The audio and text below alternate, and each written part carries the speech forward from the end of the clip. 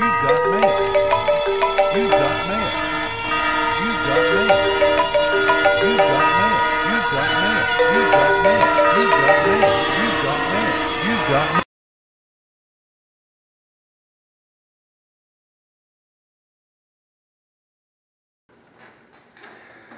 Well, good morning, and welcome to our virtual service. We expect that God is going to work in your heart and your life as you watch these. We don't have an opportunity to be together, so we'll have to be together apart. And we love you guys. I want to thank you also, those who've been faithful to continue to give your offerings and tithes, either by our PayPal button or dropping checks off here at the church. You're keeping this place going, so it's really vitally important, and I really appreciate you doing that, and I'm sure the Lord will bless you as you continue to give. We love you guys, and I want to open with a little reading from the Daily Bread. I won't make a habit of this, it just happened to reach out to me when I read it Friday morning. So this is the scripture verses from Romans 11:33, which says, "Oh, the depth of the riches of the wisdom and the knowledge of God, how unsearchable his judgments and his paths beyond tracing out." And this is what the writer writes in relation to that. He says, "I was deeply troubled and woke in the night to pace the floor and pray. Frankly, my attitude was not one of prayer and prayerful submission to God, but it was one of questioning and anger. Finding no release, I sat and stared out a large window at the night sky. I was unexpectedly drawn to focus on Orion's belt, those three perfectly aligned and arranged stars, often visible on clear nights. I knew just enough about astronomy to understand that those three stars were hundreds of light years apart.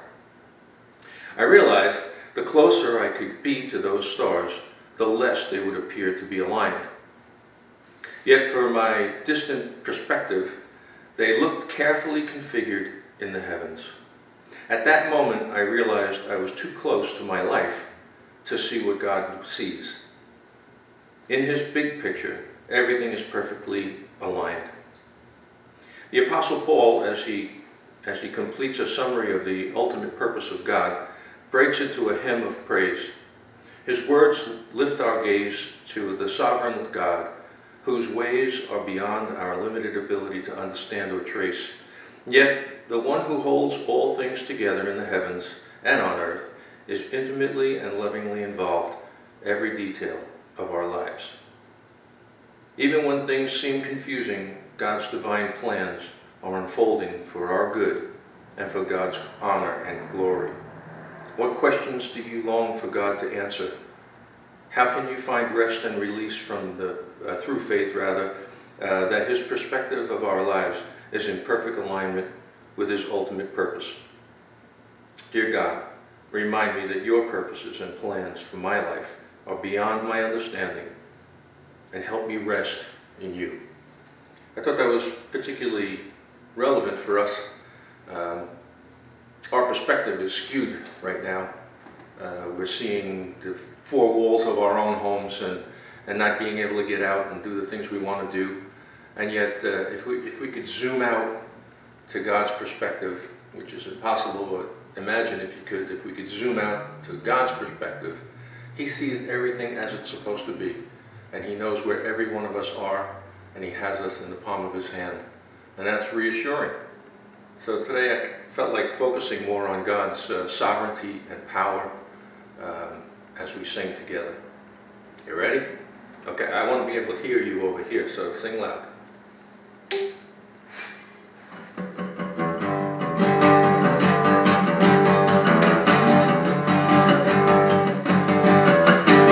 Great are you, Lord, mighty in strength. You are faithful, and you will ever be. We will praise you all of our days. It's for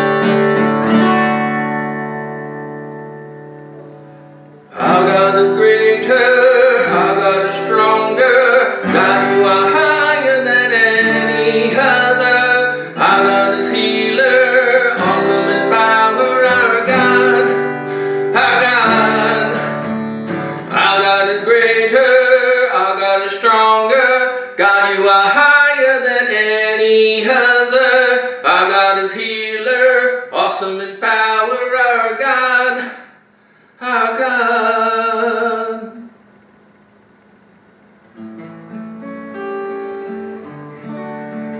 Praise you, Lord. Praise you, Lord. Hallelujah.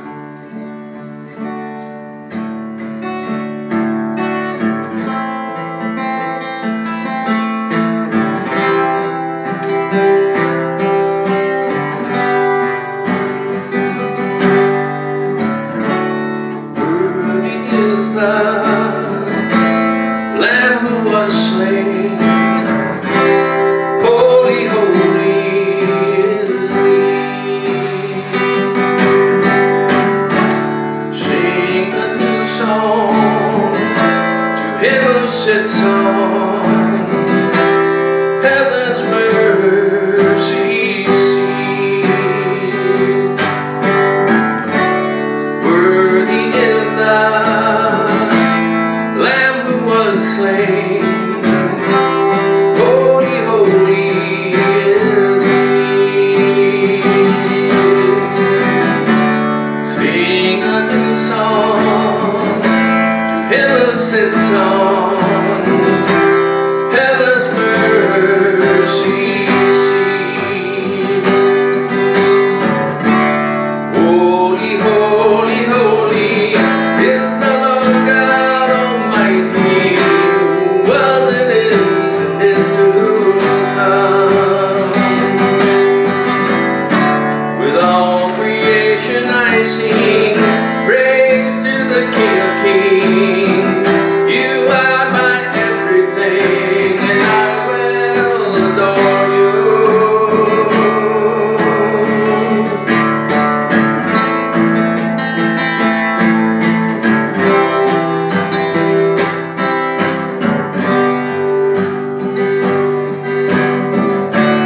Clothed in rainbows of living color, flashes of lightning, rolls of thunder, blessing and honor, strength and glory and power be to you, the only wise King. Holy, holy, holy is the Lord God Almighty, who was and is to come. With all creation I sing praise to the King of Kings. You are my everything, and I will adore you.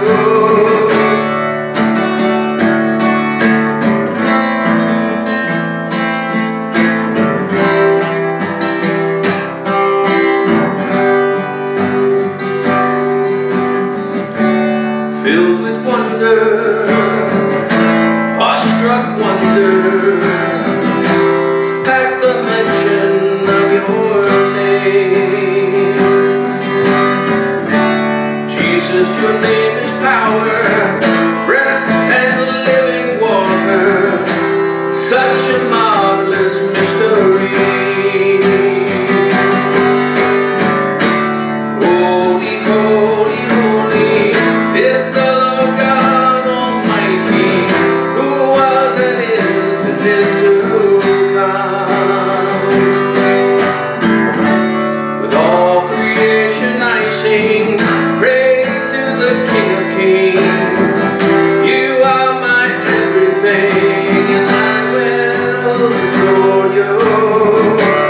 Holy, holy, holy is the Lord God Almighty, who was and is to come. With all creation I sing praise to the King of Kings. You are my everything, and I will adore you.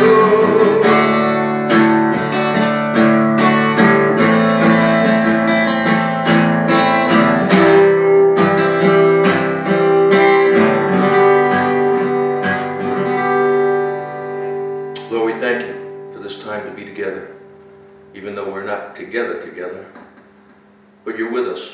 because you are everywhere. You with those at home, you with those watching from their phones. You're with us, Lord. You promised to be.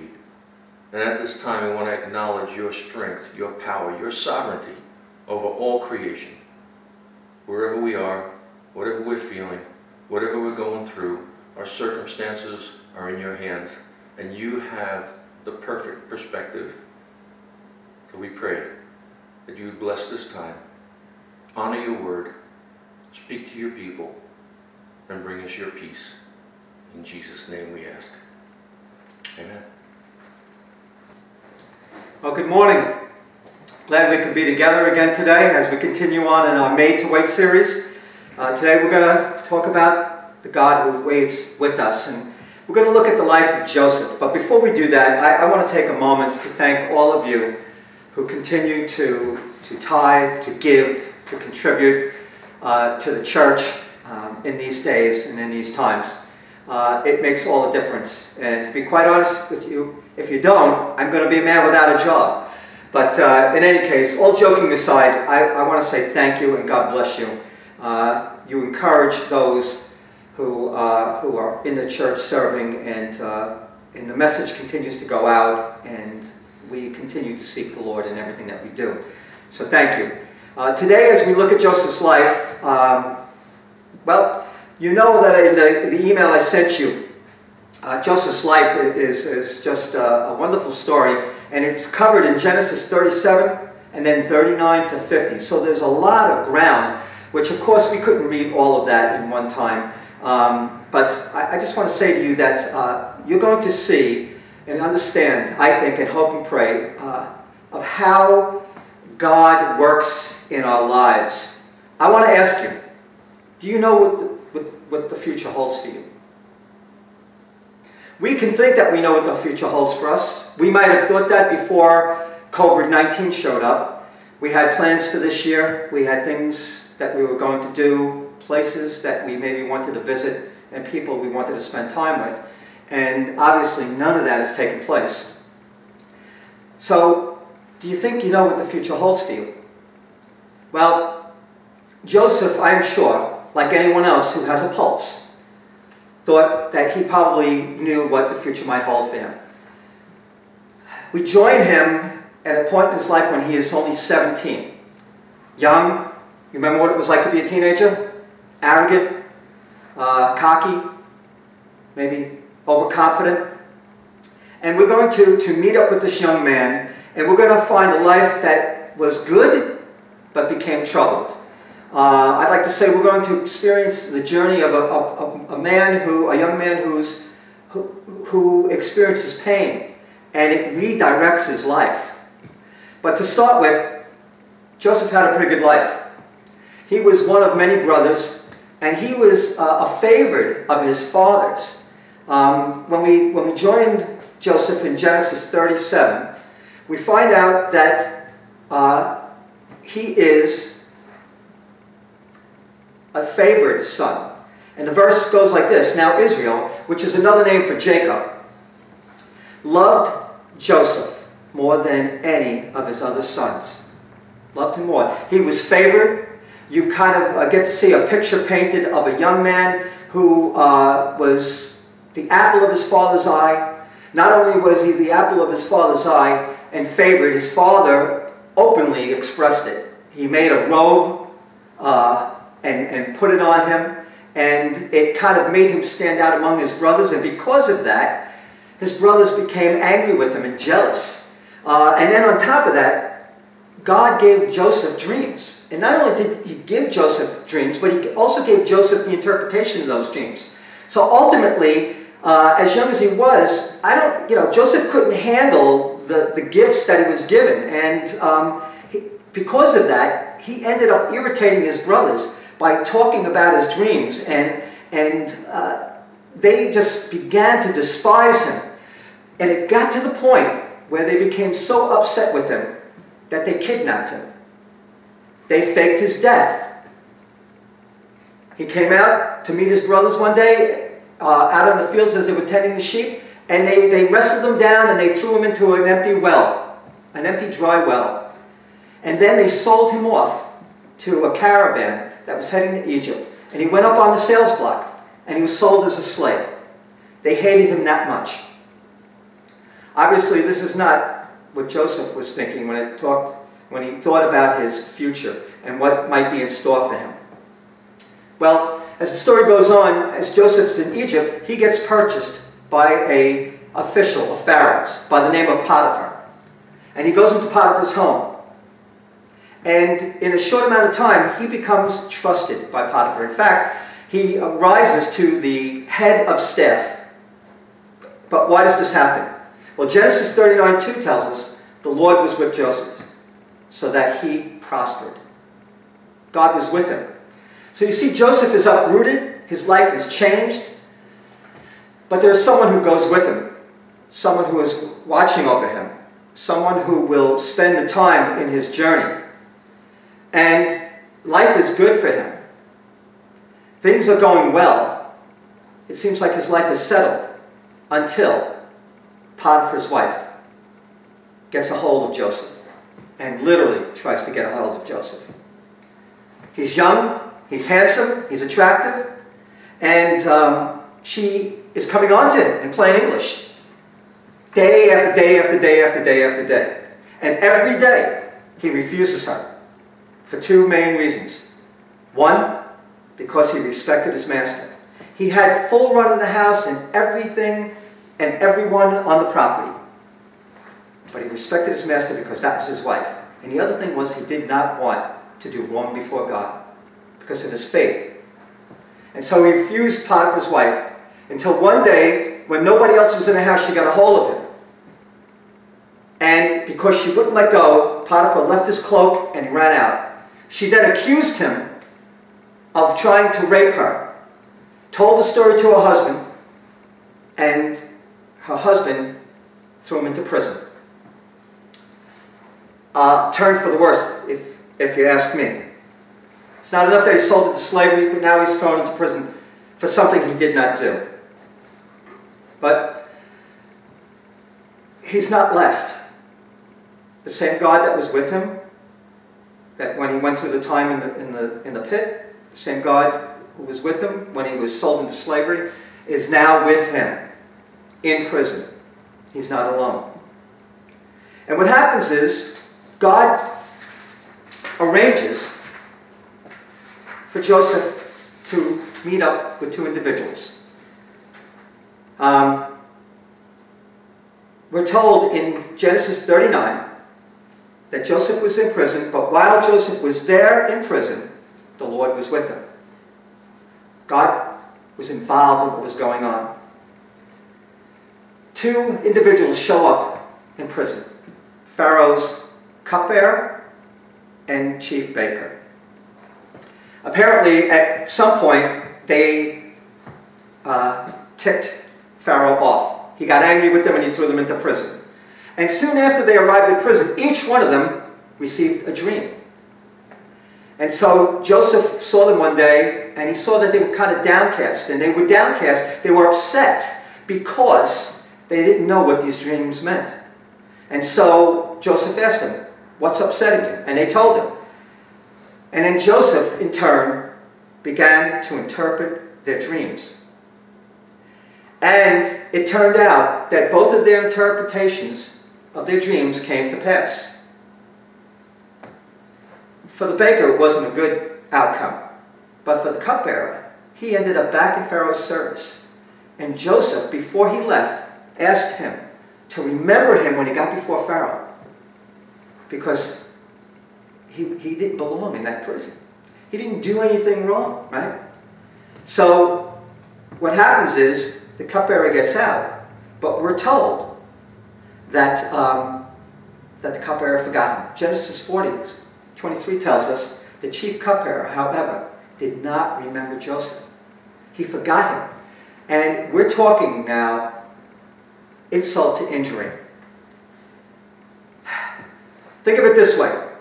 Joseph gets dumped. You ever go to a pool or out to the ocean? You ever get pummeled by a wave? I did when I was younger. You ever play with friends in the pool and your friend might be was stronger than you and dumped you down and held you under and let you back up. And then when you came up and you just got maybe a little bit of air, dumped you back under. Think of Joseph this way. Joseph gets dumped by his brothers. He's sold into slavery. He comes and he works for Potiphar. Then Joseph gets dumped by Potiphar's wife, accused and lied about. And then he's in prison. And now he helps the cupbearer, and he gets dumped by the cupbearer in essence. Held under, because he's forgotten.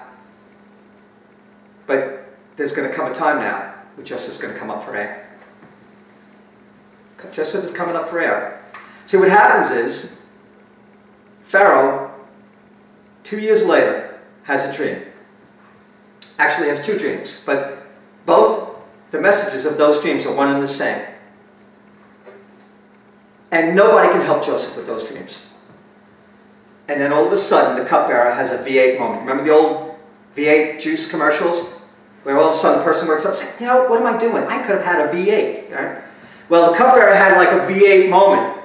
And he realizes, you know what, Pharaoh, I know no one can help you, but I met someone in prison, and I had a dream, and the chief baker had a dream, and this man, this Hebrew, interpreted those dreams, and it helped us. I mean, they came true.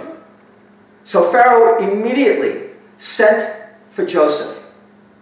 They cleaned him up. He came before Pharaoh. Pharaoh told him the dreams, and Joseph was able to interpret the dreams. Basically, Joseph told him, listen, Pharaoh, these dreams, even though there are two, they are one and the same. And the bottom line was that God was sending a famine on the land. But before he would do that, they would have 7 years of plenty. I mean, the crops that would be grown in those years would be far greater than they've ever experienced. But right after that, they would have 7 years of famine.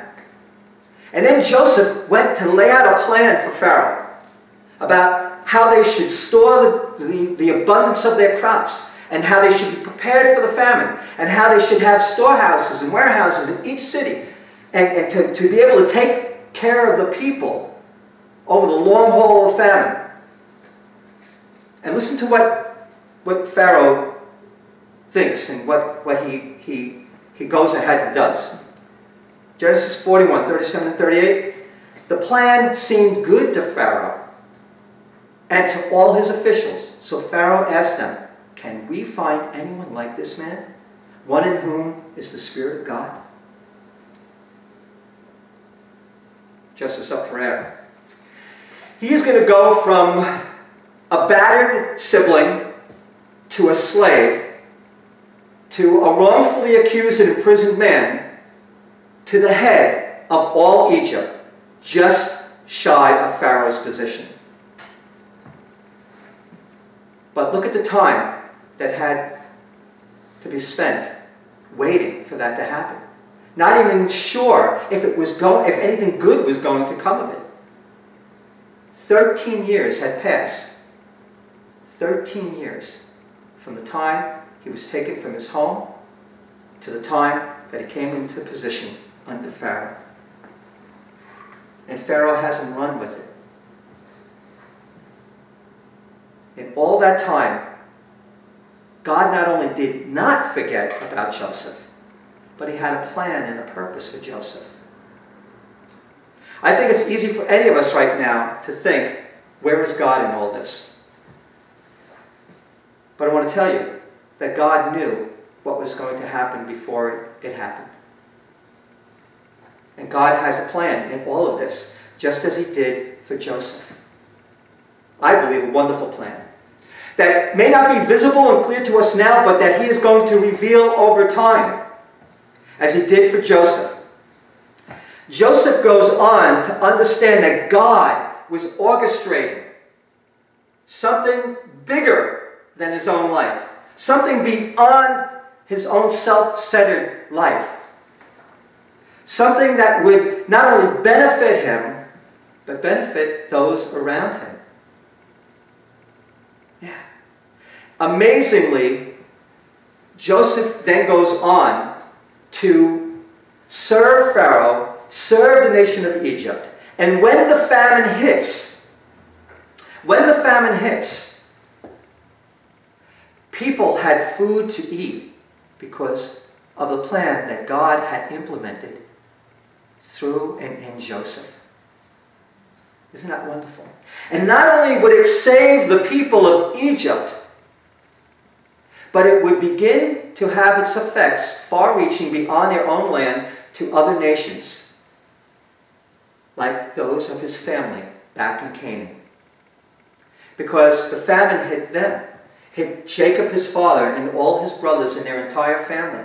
To one point where the father said, there is a man in Egypt who has food. You need to go. And so he sent them. And they went.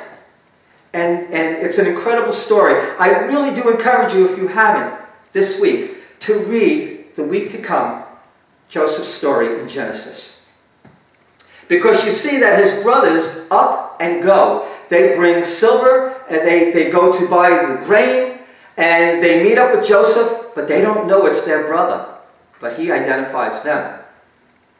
And he plays head games with them. He gives them the grain, but he puts the silver back in their pouch. And he makes it so that they are beside themselves and fearful. What is going on? They don't understand it. And he manages to manipulate them to have to come back and have to face him. And God just works in this whole thing. And they come to understand that this is their brother. And they think that it's their end of their life.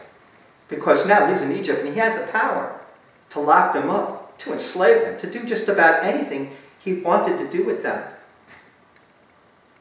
But Joseph wouldn't, because Joseph understood that God had orchestrated the things that took place. That God used his life to bring about good for a great many people. Listen to what Joseph says. Now, it's not going to be on the screen, but I'm going to read it. It's from Genesis 45, verses 5 to 8. This is what Joseph says to his brothers after he reveals himself to them. And they are in utter shock and amazement. That number one, that he's standing before them, that he is actually the head of Egypt. And now, do not be distressed, and do not be angry with yourselves for selling me here, because it was to save lives that God sent me ahead of you. For 2 years now, there has been a famine in the land, and for the next 5 years there will be no plowing and no reaping. In other words, no harvesting. But God sent me, listen, God sent me ahead of you to preserve for you a remnant on earth and to save your lives by a great deliverance. So then, it was not by you who sent me here, but by God. But by God. But by God, he made me the father of Pharaoh, Lord of the entire household, and ruler of all Egypt. Do you see? Do you see what God has done? Do you have a sense of that? You see, God was involved, intricately involved in everything that took place. And I want to challenge you to think about it this way. Do you think that God is absent from this time? Do you think that God didn't know COVID-19 was going to hit us? Do you think that he would leave us out on our own? That he is not with us in this? That he is not bringing about new things for our own lives, for the life of this church, and for any of us out there who has probably thought they knew what this year, 2020, or hoped what this 2020 year would bring them, and then all of it got dashed.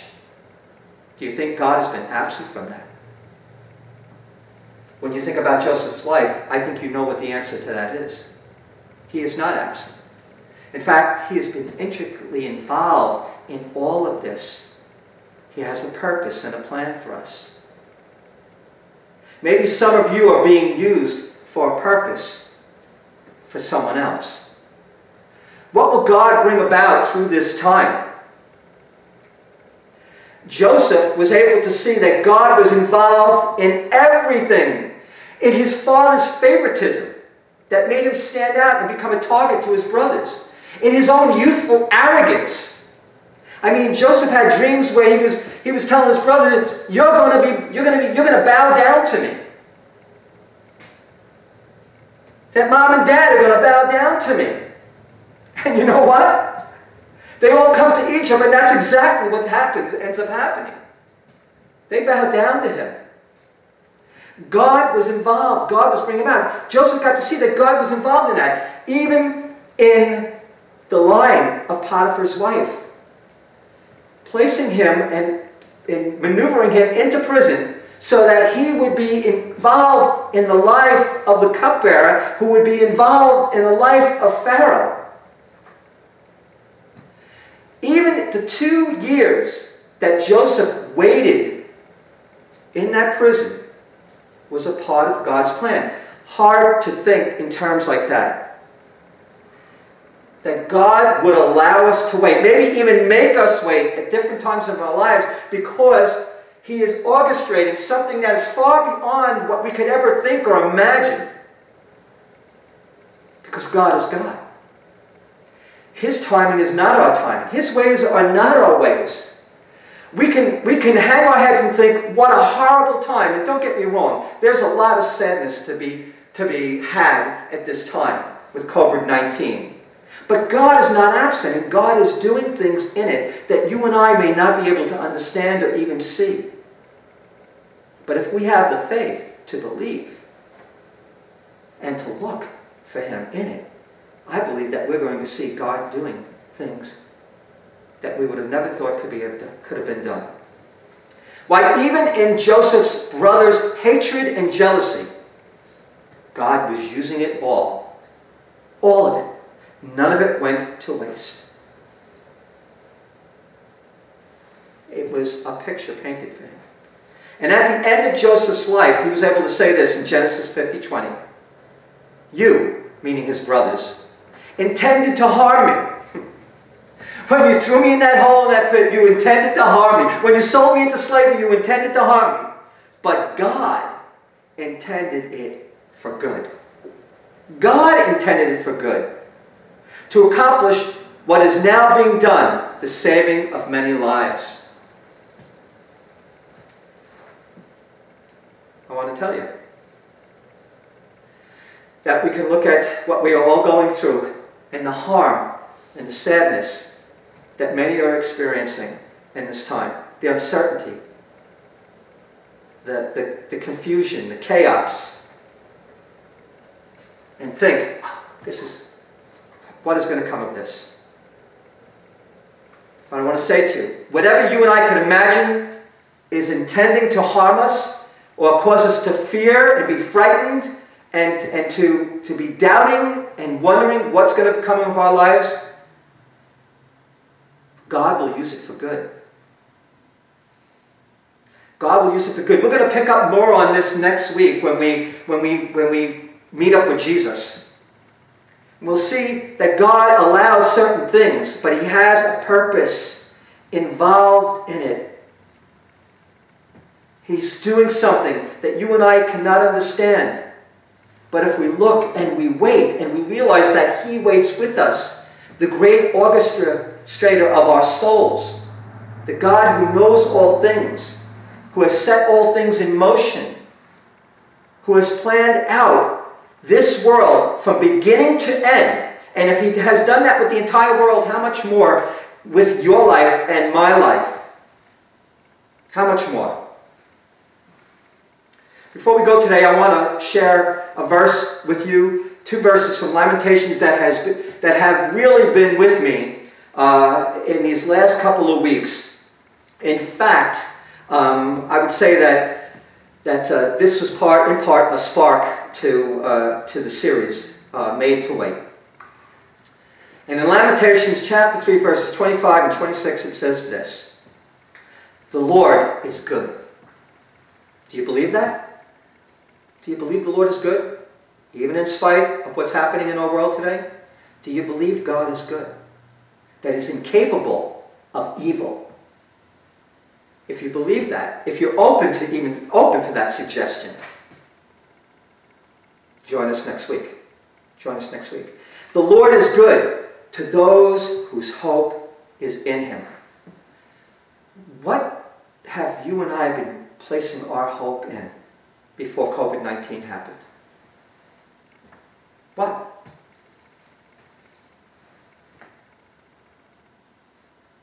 The Lord is good to those whose hope is in Him. To the one who seeks Him. Maybe some of us, before this all happened, we spent time seeking God. Maybe we could have done, we can always do better, right? I know I can. But, you know, what were you spending time doing? What were you seeking for your life? What did you think was in your best interest? What was in my best interest? The Lord is good to those whose hope is in Him, to the one who seeks Him. It is good to wait quietly. I don't know. Easier said than done? Do those words push a button in you? It is good to wait quietly. Do we agree with that? Can we go there? Can we dare to reflect on that? The Lord is good to those whose hope is in Him, to the one who seeks Him. It is good to wait quietly for the salvation of the Lord. Do you understand? I believe personally that God is always more concerned about our souls and our overall destination and landing point when this life is over. More concerned about that than this, than my frame, than how I feel from one day to another. Not that He doesn't love me, and not that He doesn't care about me and my physical well-being, but He's more concerned for my soul. And that is far more important to Him than anything else. It is good to wait quietly for the salvation of the Lord. Do I know what God is truly working in this time and revealing to people and their need for Him? Because when something like this happens in our life and in our world, the rug gets pulled out from us, the bottom drops out, and we're free falling. But into whose arms are we going to land? Whose? The government's? Into His. Because He has been in this with us. He has been involved in your life and in my life from the day of conception until the day we exit. In it all. He has everything orchestrated. And can we go there? Can we trust Him? Can we believe that, like with Joseph, at the end we will understand better what God has in mind for us? Because it is bigger than you and I. It's bigger than just me and you. It's about others. And does any of us know? Joseph was made to wait. He was made to suffer. Let's not mix words here. God allowed him, made him even suffer. But God was with him, and God was waiting him. Should not be hard to understand when we look at Christ, who was also sent and made to wait in the form of a man and made to suffer. And for what purpose? For the salvation of mankind, for the world. If we would just be willing to reach out and take hold of it and accept the gift that God has given us through Christ. God is working in ways that you and I can't understand. And though we might suffer for a time, God has something wonderful in mind. Though we have to grieve with others who are losing lost ones. And by the way, my heart goes out to every family who has lost someone. But I want to say to you, God knows our times. He knows the day that I'm going to breathe my last breath. He knows it. It's in his hands. And as Frankie prayed this morning before we got started, we are in a place to surrender ourselves today. By the way, you don't know it, but I have Frank pray for you, for me, for the message before we even roll. And his prayer was just that, oh God, we surrender ourselves to you. We give this time over to you. And I want to add to that, we give our lives to you because they belong to you. Our lives, your life, your existence, my existence belongs to God. Just as Joseph's did. All of our lives do. God is involved in us and he is showing us a way to go through this. And he has not left us on our own to go through it by ourselves. Yes, he has given us one another. But in those moments when nobody else is around and all those thoughts go swirling around your head and your fears and your doubts start crawling up around your neck and start to choke you, he is present. He is there. He is there for you and me to turn to ask for help. And I don't care if you've been a Christian for God knows how many years. I want to tell you, I'm calling on him every day for help. But maybe you haven't begun to call on him for help. Maybe it never crossed your mind, or maybe it did, but then you quickly brushed it away. I want to tell you, now is the time to call on him for help. If you would just believe that he has your life in his sight, that he has your future, and he has a plan for your life much greater, much bigger than you can ever imagine. Because his plans don't merely concern this life, but they concern one to come for all eternity. That's how much he loves us. That's how much he loves you. That's how much he cares for us. That's how much he cares for you. He has laid it out. He has a plan.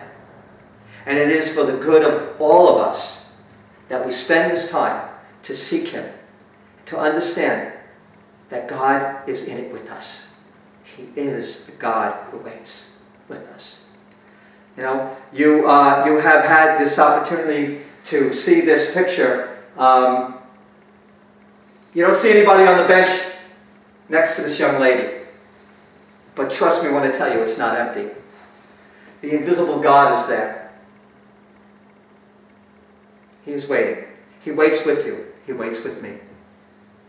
We just merely need to trust him, to turn to him. Let's pray. Father, you are good. Your plans are wonderful. Lord, help us to realize that they involve not only mountains, but valleys, dark woods. Not only green pastures, but trials, curves, and challenges, debris, obstacles. Lord, help us to seek you in this time and to believe that you have something wonderful in mind for each of us if we would only turn to you. In Christ's name we pray. Amen. God bless you, and thank you for listening. Let's sing together.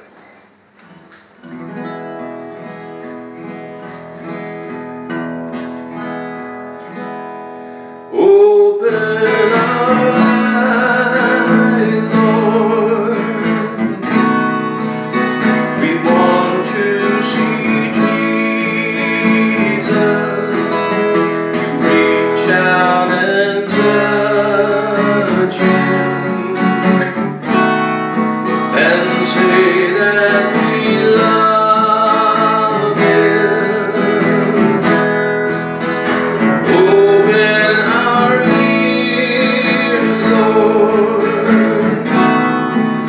and help us to listen. You